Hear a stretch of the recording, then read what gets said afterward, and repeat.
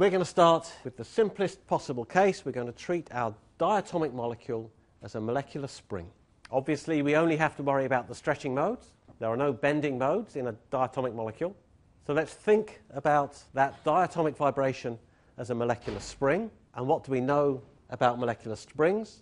Well, if we set one moving, they undergo simple harmonic motion. So we describe the oscillatory motion of the mass on the end of our spring by this function, x, the displacement is x naught sine omega t, where x naught is the total amplitude of the vibration. One period of the vibration is going up, coming back through equilibrium and returning once again. And that corresponds to one complete sine wave. So we can say that one period is equal to 2 pi divided by omega, where omega is what we call the circular frequency. Okay, the frequency of our wave, or the frequency of our vibration, is given, of course, by 1 over the period. When we talk about simple harmonic motion, of course, we tend to talk about circular frequencies, but the frequency and the circular frequency are related by this relationship. Nu is equal to omega divided by 2 pi. Okay, so if we make that substitution, then our displacement is shown here. What else do we know about springs? Well, we know that forces in springs can be thought of in terms of Hooke's law. Hooke says that the restoring force is proportional to the displacement, and the constant of proportionality we call K, and for springs, K is what we call the spring constant. Okay, so we can now relate force to the displacement, and the displacement is, of course, already related in our simple harmonic oscillator. But we can also relate force to Newton's second law of motion. Force is equal to the mass times the acceleration. So our force is minus kx. That's the Hooke's law force. But the acceleration is the second differential of the displacement with respect to time.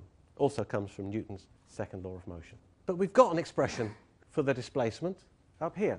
So to make progress, what we now have to do is differentiate this function twice. Okay, so it's still minus kx on the left side. So that's the first differentiation. We have to differentiate that once more. So we've now ended up with our time-dependent displacement again. This is exactly the same as where we started after 2 differentiations. So we can replace that by our displacement x. And we've now got a relationship between the spring constant, or let's start calling it the force constant, and the frequency, and indeed the mass at the end of our spring. So if we simply rearrange that equation, we end up with this important equation that the frequency is 1 over 2 pi square root of k, that's the force constant, the spring constant, divided by n. So we can see that the frequency scales with k. So if we have a strong spring, that means that k is big, then the frequency is going to be high. And if we have, conversely, a weak spring, small k, then the frequency is going to be low. In addition, the frequency scales with the square root of 1 over the mass. So if we make the masses smaller, we're going to make the frequency higher. And if we make the masses large, we're going to make the frequencies smaller. Okay, so all of that is appropriate for springs, and we're just going to say that our molecule can be represented as a kind of very small spring. And there's an example shown there. This is the Hcl molecule. And to make this spring analogy precise, all I've done is clamp one end of it, H, so we've nailed the H atom to a wall or to the ceiling by the look of it. And then we let the chlorine atom oscillate backwards and forwards, undergoing simple harmonic motion. If we measure the frequency of that, then we can extract the force constant of the bond. And if we compare that to other bonds, then we can see, is the Hcl bond a strong bond or a weak bond? We're not quite finished with our derivation yet, because there's a problem with that analogy that I've just made. I chose arbitrarily to clamp the H atom and stick it onto the ceiling. But of course my model is really artificial, because we do not look at the chlorine atom stuck to the ceiling.